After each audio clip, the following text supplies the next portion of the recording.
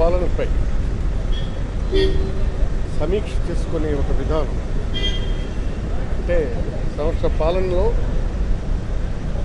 ఒక ప్రభుత్వానికి సమీక్షించుకునే పద్ధతి అలవాటు ఈ గారు ఆలోచన అద్భుతమైనటువంటి ఆలోచన. అంతేకాదు ఈ ప్రభుత్వానికి మీ సూచనలు ఇవ్వండి. 1 year కాలం పూర్తి చేశాం, మంచిదని చేశాం. ఎక్కడైనా సరే పొరపాటు ఉంటే దాన్ని సరిదిద్దుకునేందుకు ఓపెన్గా మీ సజెషన్స్ కూడా ఆహ్వానిస్తున్నాం. మళ్ళీ నెక్స్ట్ వీక్ వచ్చేపాటికి అడ్మినిస్ట్రేషన్లో ఏ పథకాల్లో ఎక్కడెక్కడైతే లోపాలు ఉన్నాయో మీరు సూచనలు అందించగలిగితే, అడ్వైజెస్ ఇవ్వగలిగితే వాటిని తప్పనిసరిగా మేము సరిదిద్దుకుంటామన్నటువంటిది వారు చెప్పడం జరిగింది. It is a open transparent infrastructure. బహుశా నాకు తెలిసి నేను గడిచినటువంటి అనేక ప్రభుత్వాల్లో బాధ్యత కలిగినటువంటి మంత్రిగా ప్రజాప్రతినిధిగా పనిచేశాను.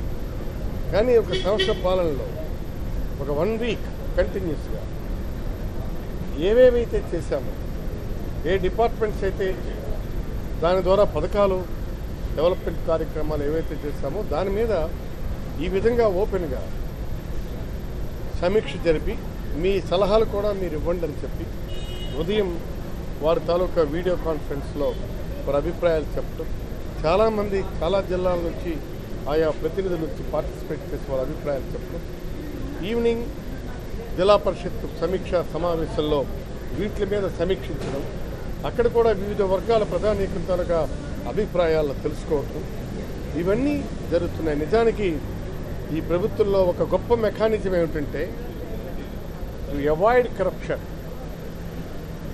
To establish transparency, accountability, responsibility, ఇవన్నీ కూడా ఫైన్ ట్యూనింగ్ అడ్మినిస్ట్రేషన్కి కావలసినటువంటి ఈ సూచనలన్నీ కూడా ఇవాళ ఈ ప్రభుత్వంలో చేశారు. కనుకనే మీకు ఇంతకు ముందు ఏమయ్యేది, సపోజ్ ఒక పింఛన్ పథకం మీ ఎమ్మెల్యే గారి దగ్గరికి వెళ్ళండి, ఆయన పేర్లు రాసిస్తాడు, అవి క్లియర్ చేస్తారని చెప్పేవాళ్ళు. ఆ పని అక్కడ వెంటనే అక్కడ కరప్షన్ చోటు చేసుకున్నారు. రాజకీయ దళారీలు తయారయ్యేవాళ్ళు, మిడిల్ మెన్ తయారయ్యేవాళ్ళు, ఈ టౌటిజం విపరీతంగా వచ్చేది. ఇవాళ ఎప్పుడైతే డైరెక్ట్గా ఏ స్కీమ్ అయినా లబ్ధిదారుడి దగ్గర ముఖ్యమంత్రి గారు లబ్ధిదారు, ఇవాళ అక్కడ ఆయన బటన్ ప్రెస్ చేస్తే వీళ్ళకి ఇక్కడ ఖాతాల్లో డబ్బులు చేరుతున్నాయి. No middle men business, transparent.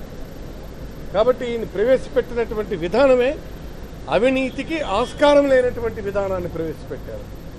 అందువలన ఒక సంవత్సర కాలంలో ఏ పథకంలోనైనా కానీ ఎక్కడైనా కానీ అవినీతి అన్నటువంటి ప్రసక్తే లేకుండా పోయింది. ఈనాడు అనేకమైనటువంటి సంక్షేమ కార్యక్రమాలు చేశారు. అమ్మఒడి కానీ, లేదా మోటార్ వాహన మిత్ర కానీ, లేదు మిగిలినటువంటి ఈ కార్యక్రమాలు, సంక్షేమ కార్యక్రమాలు, పథకాలు అన్నింటిలో కూడా నేతన్న నష్టం కానీ ఎక్కడ సింగిల్ పై కరప్షన్ జరిగిందని చెప్పే దమ్ము ధైర్యం కానీ ఎవరికి, బికాజ్ అంత ట్రాన్స్పరెంట్ మోరల్ సిస్టమ్ని, మొరాలిటీ, ట్రాన్స్పరెన్సీ, అకౌంటబిలిటీ, ఈ జవాబుదారీతనంతో ఈ పరిపాలన సంవత్సరం కాలం సాగింది. అన్ని వర్గాల ప్రజానీకానికి సంక్షేమ కార్యక్రమాల్ని ప్రవేశపెట్టడంలో అది కూడా ఒక ట్రాన్స్పరెంట్ మెకానిజంతో వెళ్ళడంతో ఇవి వేళ ప్రభుత్వం పట్ల మనం చూసాం. వివిధ జిల్లాల నుంచి ప్రతినిధులు పార్టిసిపేట్ చేశారు.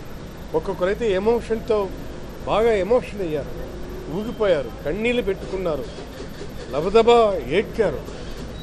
మేము మా పిల్లల్ని చదివించుకుంటామనుకోలేదు, ఇక్కడితో మేము విడిచిపెట్టుకుంటామనుకున్నాము. మరలా ఈనాడు ప్రభుత్వం అందించినటువంటి చేయూతతో ఫీజు రీఎంబర్స్మెంట్ కానీ, జగనన్న విద్యా దీవెన కానీ, వసతి దీవెన కానీ, గౌరవబుద్ధ పథకం కానీ, అమ్మఒడి కార్యక్రమాలతో కానీ ఇవన్నిటితో మళ్ళీ మేము మా పిల్లల్ని చదివించుకోగలుగుతున్నాము అని చెప్పి వాళ్ళ ఎమోషన్ చూస్తే ఒక ప్రభుత్వానికి బాగా పనిచేస్తుందా లేదా అన్న దానికి గీటురాయి ఈనాడు ప్రజలు చెప్పే అభిప్రాయం. కాబట్టి ఈనాడు ప్రజాభిప్రాయం మనం వింటున్నాం. ఇంకా మరొక 5 రోజులు ఇంకా ఉంది. లాస్ట్లో ఈ సమ్మింగ్ అన్నటువంటిది మనం చేద్దాం. This the first day, it's a good beginning. ఒక మంచి ఇంప్రెషన్తో ప్రజలు కానీ ప్రభుత్వం కానీ అధికార యంత్రాంగం కానీ పనిచేస్తుందని చెప్పి నేను తెలియజేస్తూ Subscribe to our channel by clicking the subscribe button. Click the bell button and enjoy the latest uploads from our channel.